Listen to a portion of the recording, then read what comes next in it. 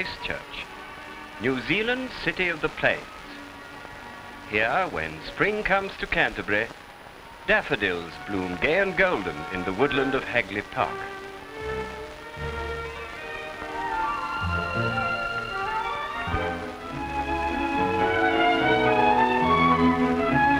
Nearby are tall buildings, busy streets, and the heart of the city, Cathedral Square.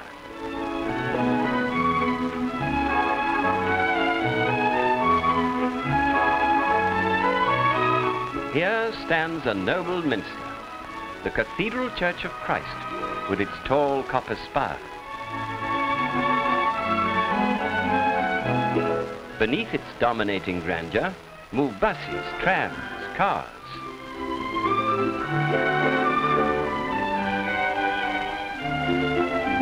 North, south, east, and west from the square they go, down long straight streets laid out in regular patterns by the pioneers long ago. Every city street is flat, so there are bicycles everywhere. This is a city of cycling.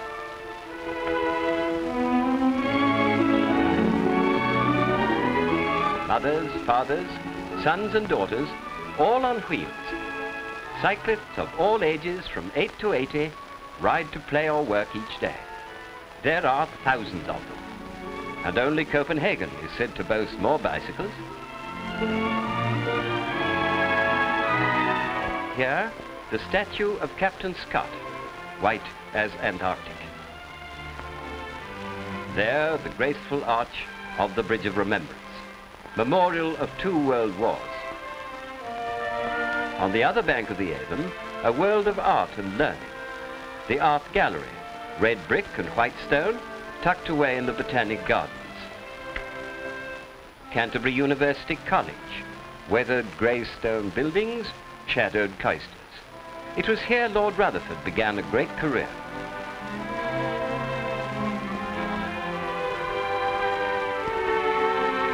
Not far away are the grey Gothic Provincial Chamber and its attached wooden buildings, survivals of the days when Canterbury was self-governing.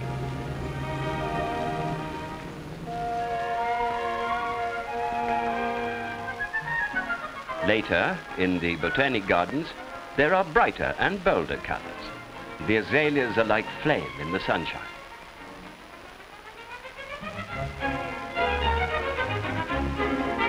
The gay tulips, deep purple, pale pink, smooth yellow, are massed like soldiers, standing stiffly proud for all to admire.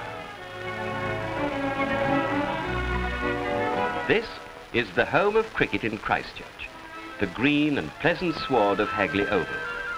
To this tree-bordered ground, generations of cricketers have come to pay allegiance to the king of summer sports.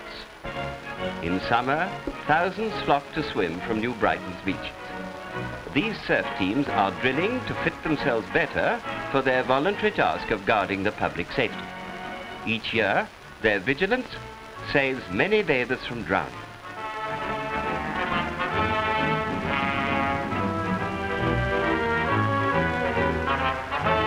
For yachtsmen, the wide expanse of the estuary provides perfect sailing conditions. Its waters are shallow, but ideal for pottering about in small berths. Beside the estuary, on the way to Sumner, is a relic of the early days, a cottage built of cob, the mixture of earth and tussock used by the pioneers in place of timber. Today, modern homes of brick, timber, concrete cling to the rocky hillside on the other side of the Sumner Road.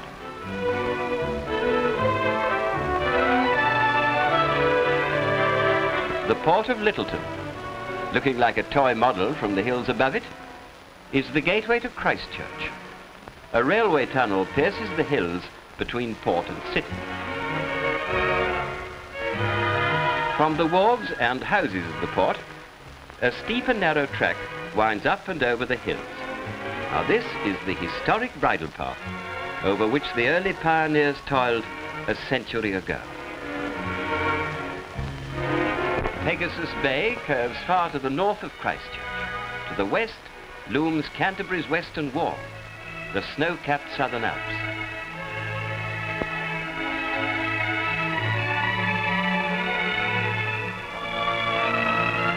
Homeward bound, their plain turns north, south or west, and far beneath lies Christchurch, between the mountains and the sea. Yes, Christchurch, New Zealand's city of the plains.